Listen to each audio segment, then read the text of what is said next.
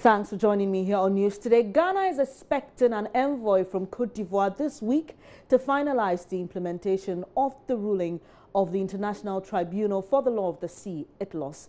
Now, Information Minister Mustafa Hamid tells journalists President Akufo-Addo met with his Ivorian counterpart on the sidelines of the United Nations General Assembly, where they decided to fully implement the ITLOS ruling. In ITLOS, the two presidents have agreed that they will all abide by the judgment of the court and will work together to ensure the smooth implementation of the judgments of the court.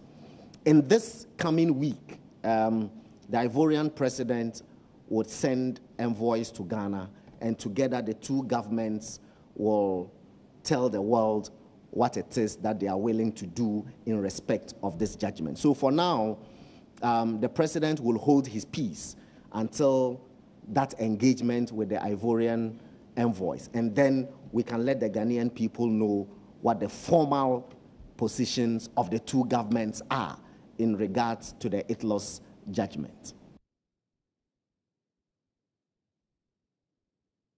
Former Attorney General Marietta Brewer-Piaupong says though the chamber dismissed some of Ghana's claims, she would not change anything if given another opportunity. Arguments by Ghana before the tribunal were that there was a tacit agreement between Ghana and Cote d'Ivoire to recognize that maritime boundary. In addition, they were stopped from resisting that particular maritime boundary because of course, the practice over the years. I mean, decades, about 50 years of practice. And when I talk about practice, I'm talking about legislation on both sides, letters on both sides, and more importantly, the maps that our various national petroleum organizations had produced over the years. And on their side, there's Petrosea, and then on our side, there's GNPC.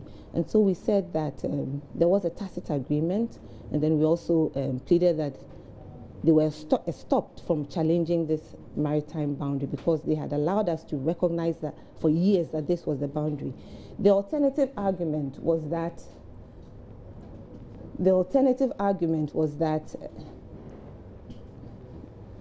this particular line, which in any case had been recognized by the parties, followed the equidistance principle, which is the internationally recognized method of delimiting maritime boundaries. And that even if it was the issue of customary,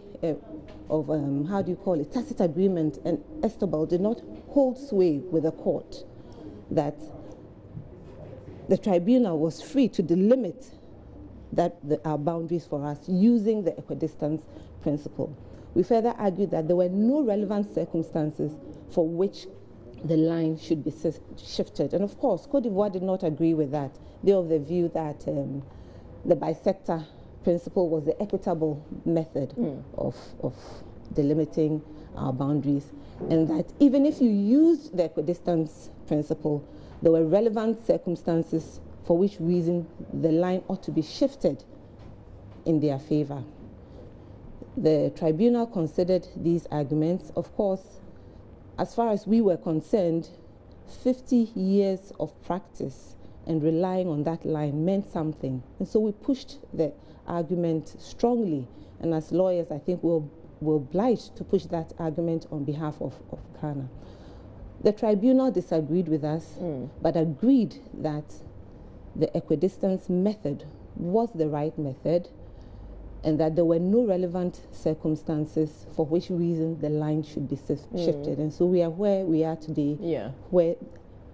But on the claim of tacit agreements, yes, on hindsight, looking at how things went, would you have changed anything? Would you have done things differently? We would not have done things differently. For us, it meant something. 50 years of practice meant something to us as lawyers. And so we were obliged as lawyers to put that argument to the tribunal.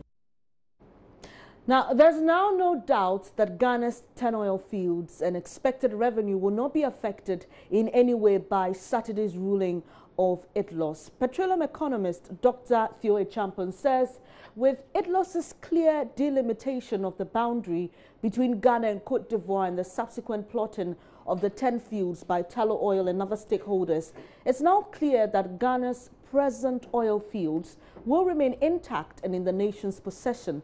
He, however, suspects future oil prospects may be affected as geology is no respecter of artificial boundaries. Speaking on News Desk today, Dr. Theo Echampong expects this week's meeting between Ghana and Cote d'Ivoire's envoy to clearly show how such future discoveries will be dealt with by both parties. The key thing really is that you would have made or drilled some oil wells in there, and this case particularly is about oil. Of course, there are other resources within the region, but if you did make a discovery and you found out that the reservoir goes on the other side of the border, then necessarily you would have to get into some form of agreement with the other party, in this case being Cote d'Ivoire. There are a number of ways that has been done by way of practice. Some would enter into a joint development agreement or zone like we have in Nigeria and Sao Tome and Principe if you have resources going the other side.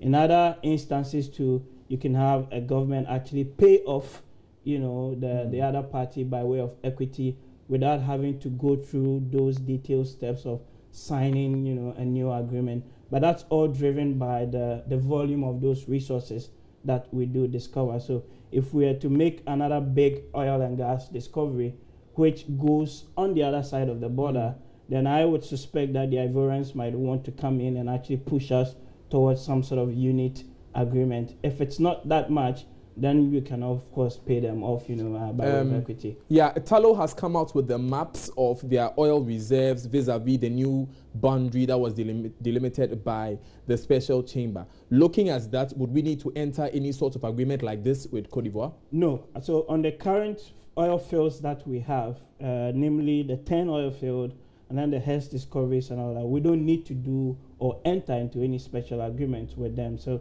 that is the certainty that this ruling brings for us.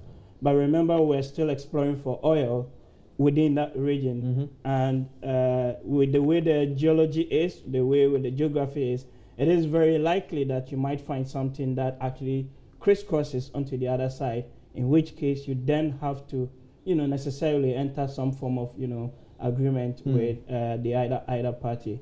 And that's what I suspect the envoy coming in and the other parties coming in would want to discuss. So with the current fields that we have, they are not affected at all by that. But it is very likely going in the future with more exploration, with more activity, you might find something that goes on the other side of the border. Right.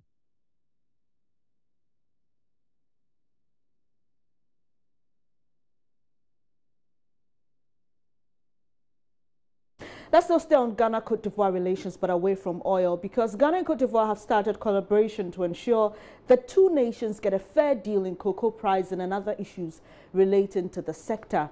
This decision was taken by presidents of the two nations on the sidelines of the just-ended United Nations General Assembly in New York. Currently, the West African neighbors produce 60% of the nation's cocoa. We, however, gain only 5 to 6% of the $100 billion chocolate industry. Information Minister Mustafa Hamid tells journalists the meeting is part of efforts to change this narrative. He met with people who play in the cocoa industry in the world to sell Ghana's case as far as our cocoa is concerned. He also met with the Ivorian president. And in the case of our relationship with Cote d'Ivoire, apart from ITLOS, which judgment was just delivered over the weekend, Ghana and Cote d'Ivoire have agreed that as the two major controllers of the cocoa market, the world cocoa market, we need to collaborate more and do things in sync, so that we can determine the prices at which we sell our cocoa to the world. Otherwise, if we play as individual nations, then it will be difficult for us to be able to be assertive on the cocoa markets. So together with President Alassane Ouattara, they had very fruitful engagements. Well, Ghana's groundnut export potential could soon see a revamp with the introduction of a new variety resistant to poisonous substances known as aflatoxins. The variety known as Crops Daishi is one of 4 released in Kumasi this year by the CSIR Crops Research Institute. Cote reports. Ghana is said to have made $2.4 billion from non-traditional exports, of which groundnuts accounted for $6.4 million in 2013. Government projects to earn $5 billion from the sector by 2019. Major impediment to this target, however, is a highly toxic substance known as aflatoxin, produced by fungus. The presence of aflatoxin in foods, and specifically groundnuts, is a serious threat to human health. They cause stunting in children. They suppress the immune system of human beings, and even if people eat it, they can die from it. Fungi and aflatoxin infection of crops occur during pre-harvest and post-harvest. There's a project, Feed the Future, USAID Feed the Future project, which seeks to reduce aflatoxin contamination in our groundnut variety. The project has been running for 3 years now, and we are telling farmers how to reduce aflatoxin on the field, and especially after harvest, where we ask them to dry them on tarpaulins, but not on bare floors. Though aggressive efforts have been made towards mitigating aflatoxin contamination, Ghana can't export groundnut to the EU due to the presence of unacceptable levels of aflatoxin. Try to open gently. The research center has been working to improve groundnut varieties for the past 8 years. Most of the groundnut varieties released in Ghana from 2000 to 2012 had good yield feature and also tolerant to rosette and other foliar diseases. Though varieties like Yenyawoso could mature within 85 to 90 days, other varieties become ready for harvest a bit later. Crops this year also takes 85 to 90 days to mature and can produce 2.9 tons per hectare.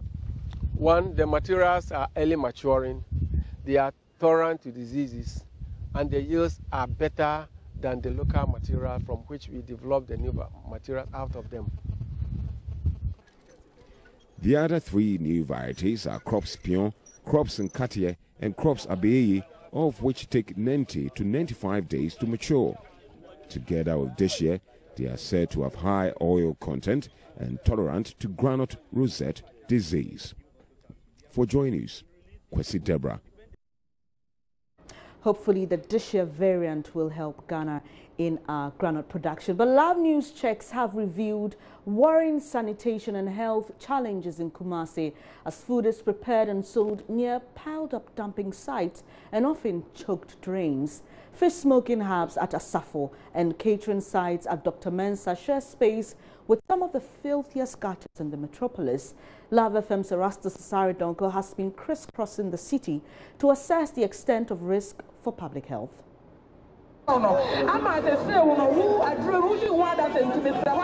Many traders in Kumasi prefer to occupy and transact business on streets and pavements rather than designated market centers.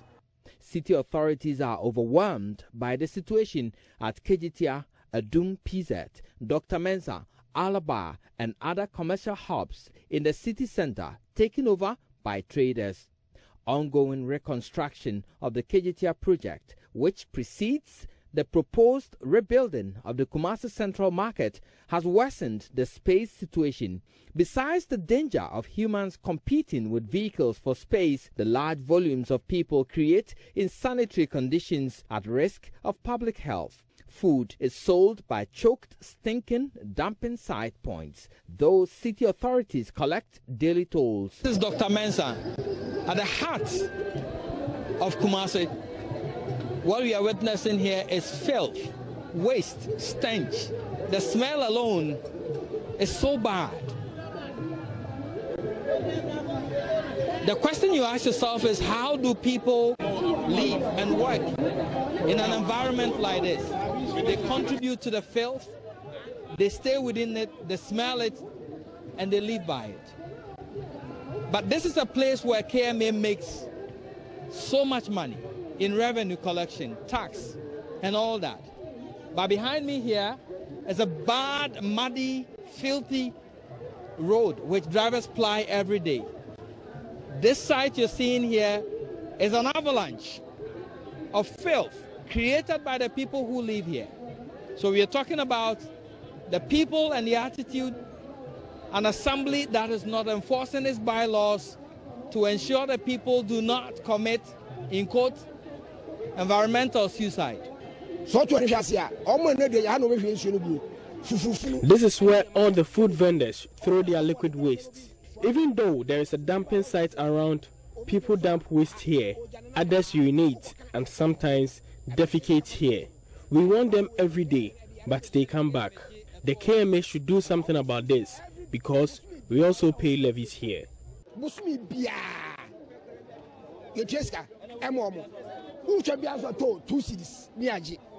A few meters from this filthy site area at Dr. Mensah is this cooking hub where a number of food vendors take supplies for retail. The unhygienic conditions and the sweat of the caterers combine to expose patrons to danger. Some of the women here say though they have undergone food handling tests at the beginning of the year, they are yet to know the outcome and even receive their certificates. Yet they cook for the public.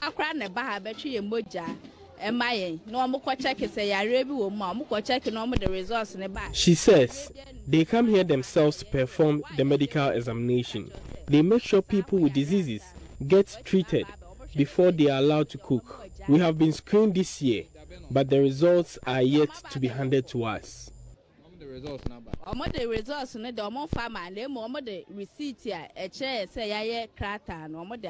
The situation at the Asafo cold store area perhaps is worse. This choked and filthy drain is site for open defecation despite being Kumase's biggest hub for fresh and smoked fish. As I stand here, right on the main Kumase Asafo drain, three words come into my mind: filth, disease, and squalor. This drain witnesses one of the damnedest things that you can find in Kumasi. People defecate in this drain. People dump all manner of unsavory things right into this drain. But then, this place is also home to where we sell fish, where a chunk of the city's smoked fish come from. To my left here, as you can see, this is where we smoke majority of the fish that is sold on the open market in Kumasi. But it is close to this drain where people use as a defecation point, where they dump stuff, where all the filth pass in here. The Kumasi Metropolitan Assembly's night cleanup, spearheaded by City Mayor Osei Sibe Entry, in addition to sanitation bylaw enforcement, perhaps needs intensified effort to avert looming danger. Reporting for Joy News, Erastus Asaredonko. You're watching Joy News today with me, Bernice Abubedu. We'll take a quick breather. We'll bring you more news in a moment.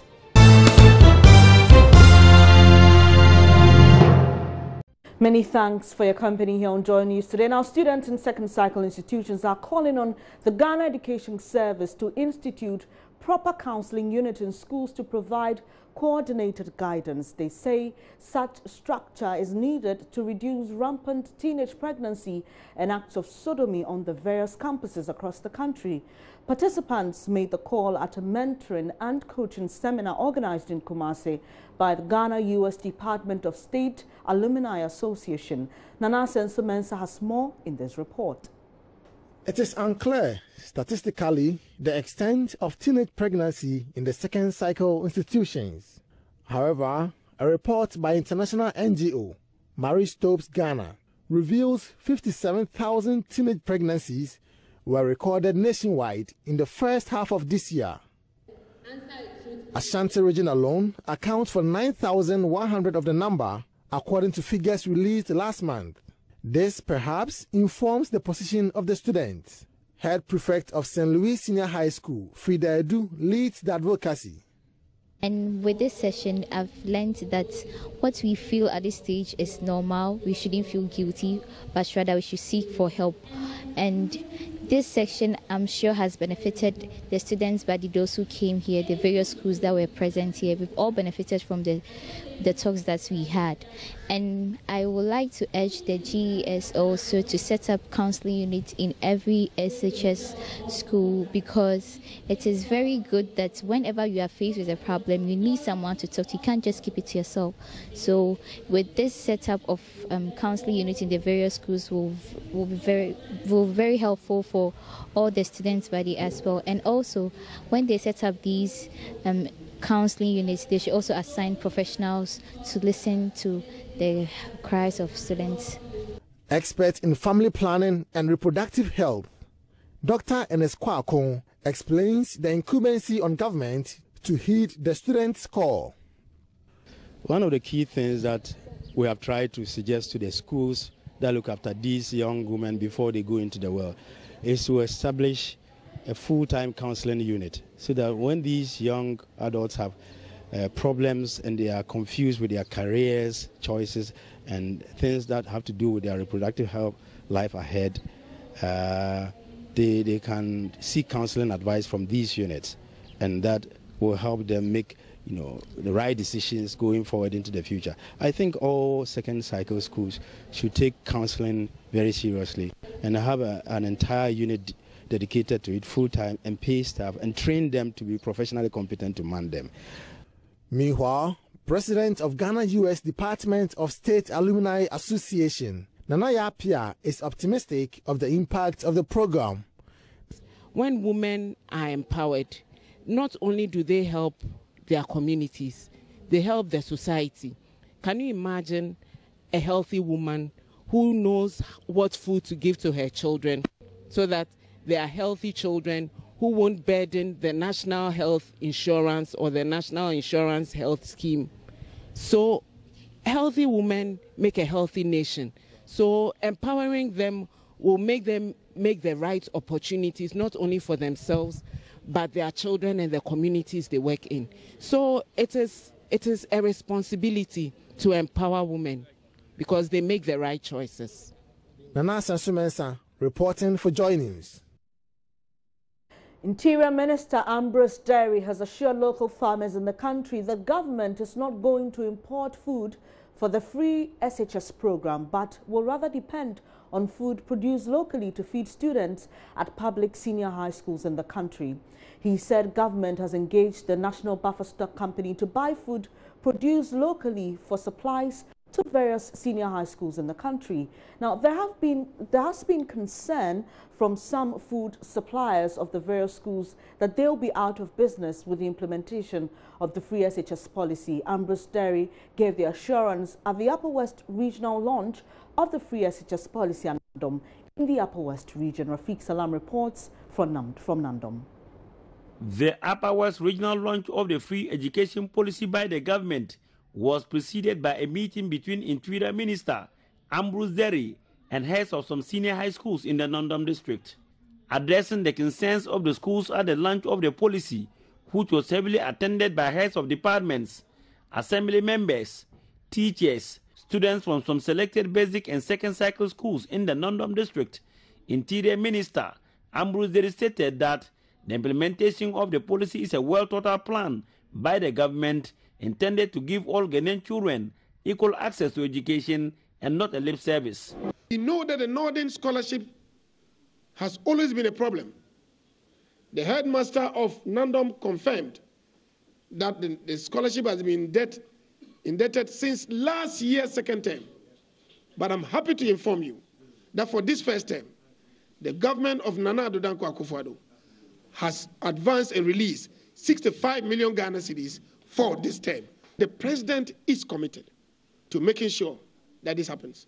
Apart from these payments, he's also working hard on paying up the arrears.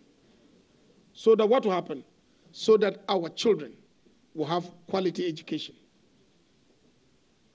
So I've come today to find out what is happening on the ground, to show you that Nana Donako Akufo-Addo is not a terrorist, it's not lip service. As part of measures by the government to help boost the income of local farmers in the country, Ambrose Derry announced local farmers will have a key role to play in the implementation of the program. The president has decided that school feeding must be done by the food we produce, the food our farmers produce, and not imported food, so that our farmers would be supported to continue farming. So this year, there's a buffer stock company that is coming out. Suppliers will be registered and they'll buy the food and give to buffer stock. Buffer stock will pay the farmers immediately, not what we are owing in Nandom Sec since last year. No, the farmers will be paid immediately. Then buffer stock will keep the food and then supply Nandom Sec as you wanted. District Chief Executive for Nandom, Ansolonan Tedios, expressed concern over the poor performance of students at the basic education certificate examination. The district BC results for 2014 was 12%. That of 2015 was 13%. In 2016 was 21%. However, you will all agree with me that the increase to 21% in 2016 was still not the best of results at all, considering the fact that Nandom not long ago has always produced excellent BECE results in the region. If such appalling results continue, then many of our school pupils will be missing out of the free senior high school policy. Reporting for Joy News, Rafik Salam, Nandom. Local governance expert George Che Bafo opines the election of Metropolitan, Municipal and District Chief Executives, MMDCs, on partisan lines is the surest way to ensure that officials at the local government level are able to hold the state accountable for the role they play. He bemoans the fact that presently the state disburses resources to the district level at their own convenience, which affects the operations of the MMDAs. He was commenting on the recent proposal by the Center for Democratic Development, CDD, that the appointment of MMDCEs should be more professional. Research officer at CDD, Mohammed Awal, believes without the proper allocation of resources to the district level, the election of MMDCEs will not improve the efficiency of the assemblies in any way. Today, the question that we need to ask ourselves more is to ask, what is it that local government can legitimately hold central government accountable for? Does our policy and institutional framework clearly defines this? Because in our engagement on the DLT, the question about, my common fund hasn't come, so what have you done about it? Who did you hold accountable?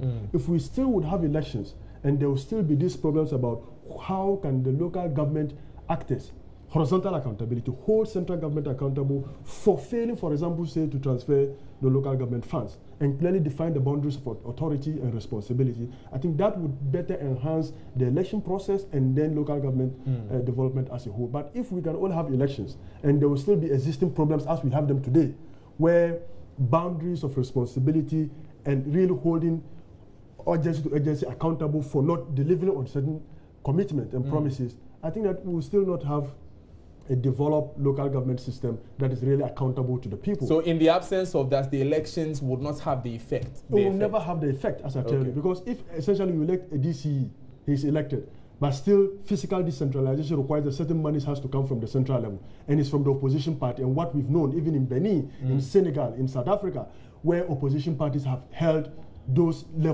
city government, and the central government decides to subvert it because if it performs well, the credit will go to its party and so on and so forth. Then there will still be problems. And so there has to be clarity, both institutionally and in policy, to clearly define in which areas can the local government hold central government accountable, so that if you are subverting me, I have the law on my side to go to court or to seek for some remedial actions that will allow me to be able to perform for the expectations of my own people. If we don't do that, really, our elections will not have meaning as we want them to have.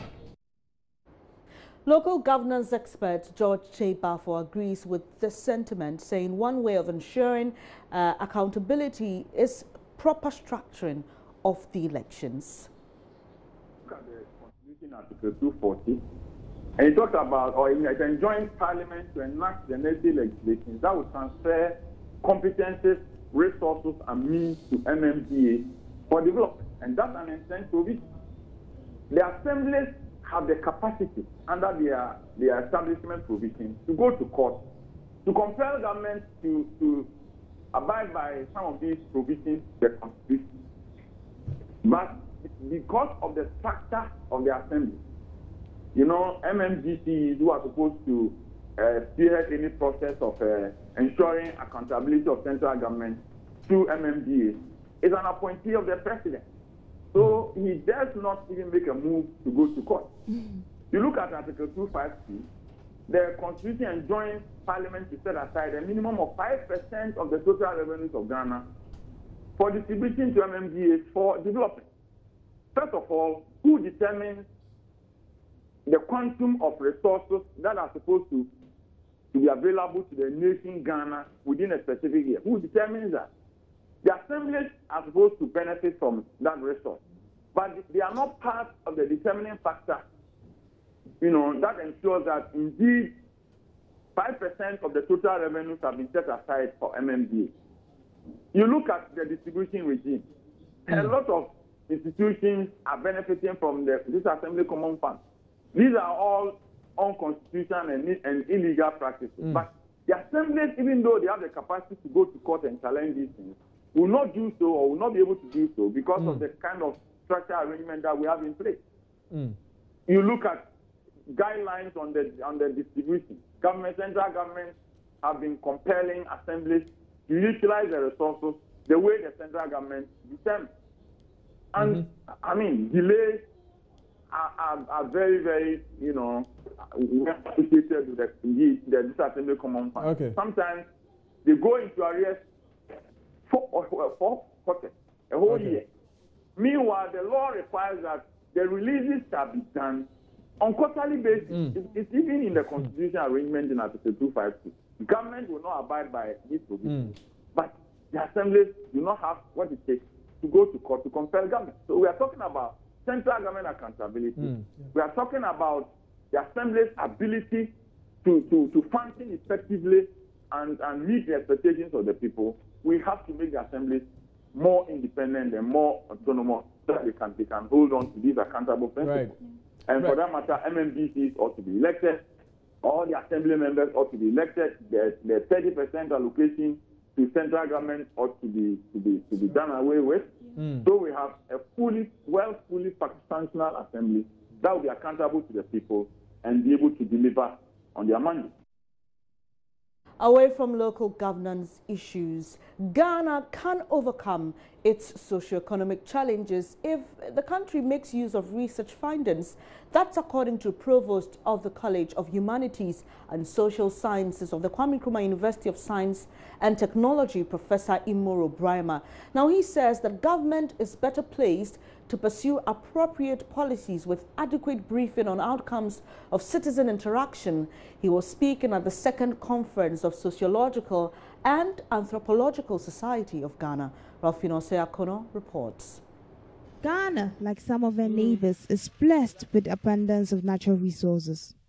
Despite the endowment, the country is crippled by many economic and social challenges of poverty, hunger, corruption and poor governance, amongst others. Successive governments have tried to mitigate the effects of such problems.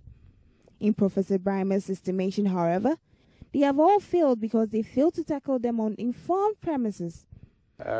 If we have objectively verified solutions from these phenomena that can be communicated to politicians, then government will be able to address these issues in a better way.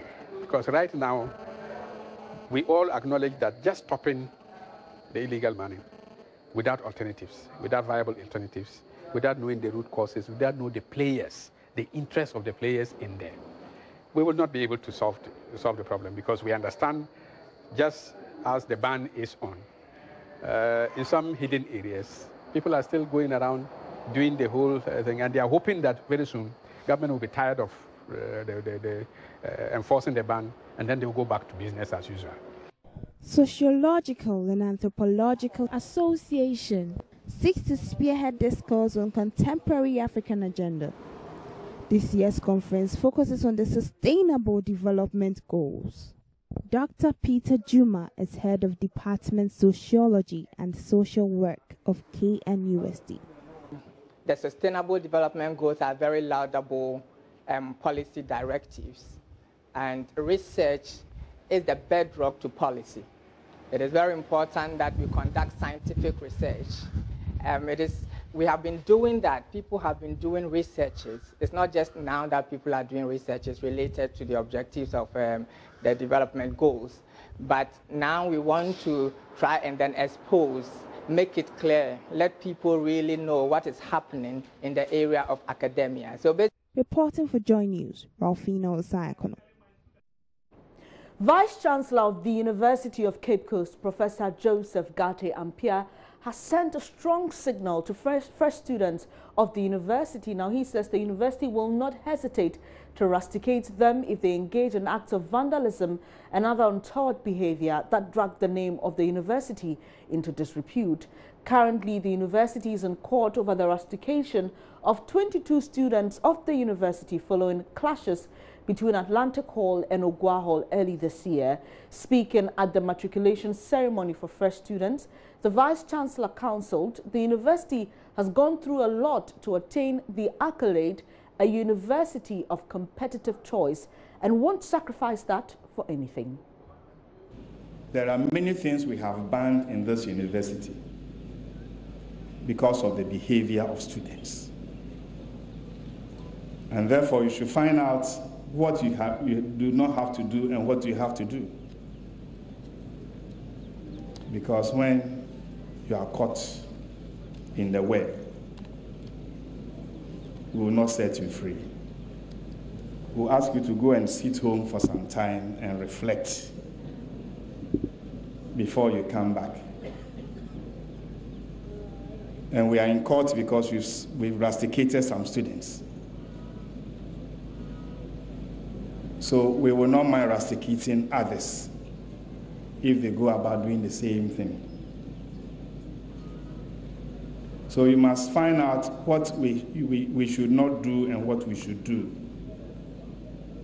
And don't let the continuing students mold you into their own form. You must be independent and think for yourself. You came here to study and not to cause disturbances. Therefore, not all of you are involved in this, but I'm speaking to all of you.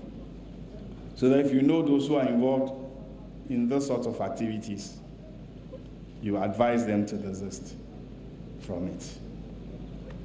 When students meet, it should have been a joyful moment. But soon, throwing of stones, wearing of cutlasses, and so forth becomes the order of the day. It has made us ban a lot of student meetings. So if you are here and people are encouraging you to resurrect some of these things, you must be careful. When they come, tell them that we know the university rules will not allow us to do that. Our rules and regulations have been collated in the following books: Students' Handbook, Academic Programs, Policies and Regulations, and Brochure on Graduate Studies. Find these books and read them. They are ready. You'll be given those that you have not been given. You'll be given these. You're watching Joy News today with me, Benis Abubede.